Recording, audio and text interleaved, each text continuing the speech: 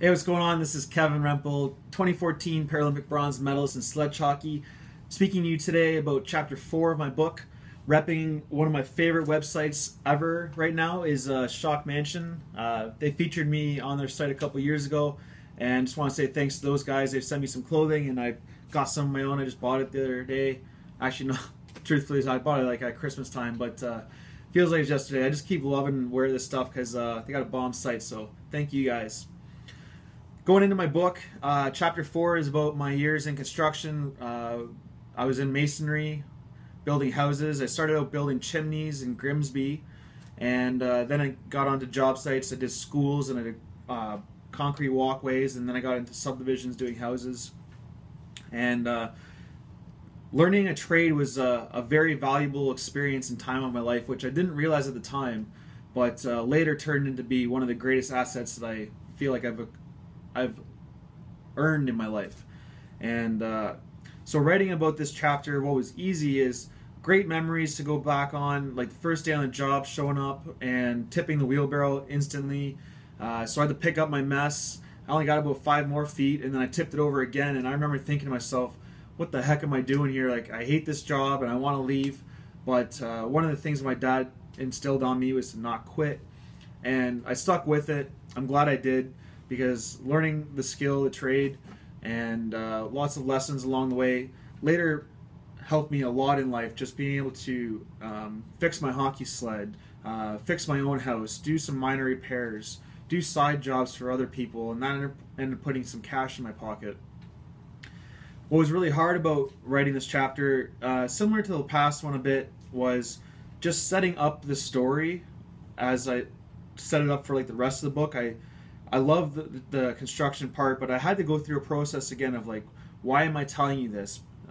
Why do you need to hear about this part of my life? And after I just worked through it for a while, it took me about 3 hours to write this chapter as opposed to the normal 2 hours.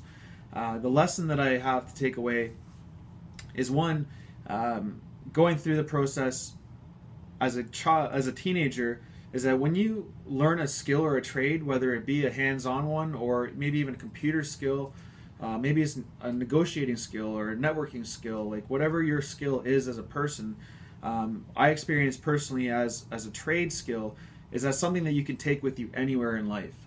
And it's much needed, especially doing construction, like plumbing and electricians, the bricklayers. You know, I felt like at the time, and I think still now, you could quit your job or be fired and just turn around and go to the next guy and say, I have this skill, can I have a job? So I'm proud that I've got that under my belt.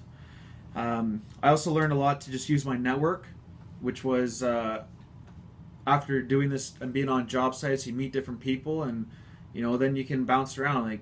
Like my bricklaying took me to different places, different cities, and some of that turned into relationships, which were friendships, and then some even were like business relationships. And through being challenged, like I was on the site where I was in a new environment and working harder than I was used to, that's where you develop a lot of your character and also your work ethic. So when I first got to the job site, or if you're showing up on a new job and you're being challenged, you might think, what am I doing here? Screw this, I don't want to be here.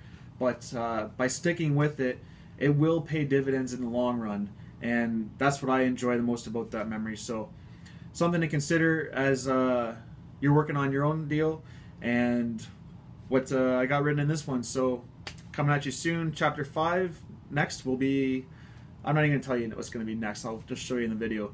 But things are going really well, love writing, and I can't wait to show you the product. Thanks for the comments on the videos so far, and I will talk to you soon.